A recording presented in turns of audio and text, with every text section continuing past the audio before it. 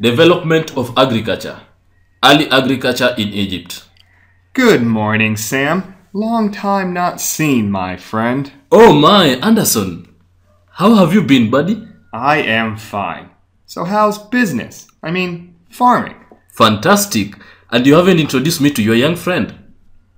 Thank you, sir. My name is Luanda Magere. The Luo legendary? Actually, Sam, I'm here to show this young man around your farm and give him a head start about how and when humans developed agriculture. We do still have your permission, right? Absolutely, Anderson. Please feel at home. See you around, guys, and good luck. Thank you. Luanda, come with me to the wheat field over there. Why there? Because there's a beautiful tree with a nice shade to rest and talk. Plus, wheat was one of the earliest crops to be cultivated by man. That's cute to know. And I take it you want to tell me a story about early agriculture. You got it. And as Sam would have it, agriculture entails crop cultivation and livestock rearing. Historians believe that early man began agriculture around the New Stone Age, or Neolithic period, with the development of better and improved tools. So that means he stopped hunting and gathering altogether? Essentially, yes. In fact, hunting and gathering for food had become tiring and discouraging as man would return without any catch. Besides, wild animals kept migrating, making life even more difficult for man. And hard rain must have made it almost impossible to go hunting. Is that true? Very thoughtful. Not very fun to hunt when you're getting soaked in the rain. Now, some theorists suggest agriculture must have developed independently in various parts of the world. Others propose it all started in Mesopotamia, after which it spread to the rest of the world. Now I know. Tell me, did man begin domesticating animals and crops at the same time? No. It's argued that he first tamed animals, the dog to be specific.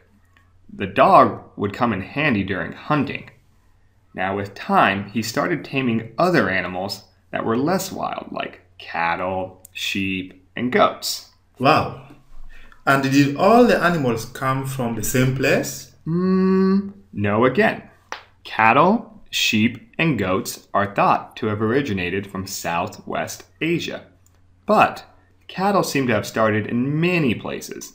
Greece, Cretan, Algeria, and Egypt also have some cattle origins. Now slowly it crept down Africa, reaching the southern point around 2000 BC. Wow. So it seems a lot of animals came nearby Mesopotamia and Upper Africa. That is a good way to group them together. Of course, this came with benefits. Mind telling me some? Easy. Cow and goats gave man meat, milk, and skin that he was clothing.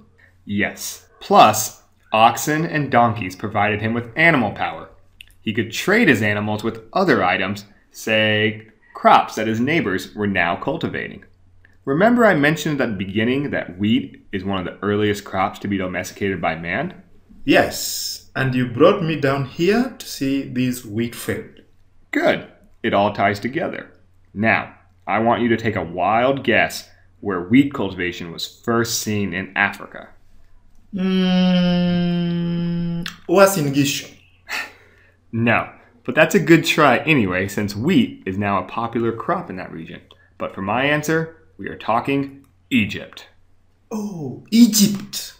The country of the pharaohs. But wait a minute. I thought Egypt is in the desert. How did the Egyptians cultivate wheat? Good observation, keen boy. It is true, Egypt is a desert country, but don't forget the Nile River crosses it. This made irrigation possible along the fertile Nile Valley. Besides, indigenous crops like wheat and barley were already locally available. And again, since early civilization existed in ancient Egypt, better farm tools like the ox plow and bronze hoe had been developed. Bronze. Like the start of the Bronze Age, I guess. Now, this is getting interesting. I doubt if they had water generators to pump water from the Nile to irrigate their crops. Wow. You know what, Luanda? You are too clever for your age. Alright, so initially, water from the Nile flooded the fields, but this was wasteful and known as basin irrigation. Now, soon after, canals were built, which are a better way to transport the water and less waste. An improvement on this system was developed called the Shadoof, which was simply a long pole with a huge weight and a bucket tied on either ends, making lifting water easy. The pole was supported by vertical posts. Shadoof. Okay, not bad. Now I guess I am gonna learn some more Shadoof on Wikipedia. So, after growing their wheat, they traded with cows from Morocco since Morocco was their neighboring country. You are a funny man. I don't know that Morocco was that developed at this time, but they didn't have to because Egypt kept livestock too. This included cattle, sheep, goats, ducks, and chickens. Now, in addition to the wheat and barley, Egyptian farmers also cultivated vegetables, beans, figs, and fruits. And now I'm guessing you're going to ask me how the farmers benefited from the crops and livestock they kept. Yep. Now please, go ahead. I knew it. First, it brought food in plenty. Then, they sold the excess to get items they needed. Absolutely correct. In addition, increased food supply ensured farmers were more permanently settled. As a result, populations exploded, leading to the development of urban centers like Memphis and Thebes and Cairo. That was a nice story. I absolutely enjoyed it. Now, this word, mesotop, keeps popping up in my mind. Is that still on Earth? Oh boy, you are a comedian. Alright, right now we take a break and go see what Sam has prepared us for lunch. And Luanda, it is called Mesopotamia. Oh. You are so sweet, Juan Anderson.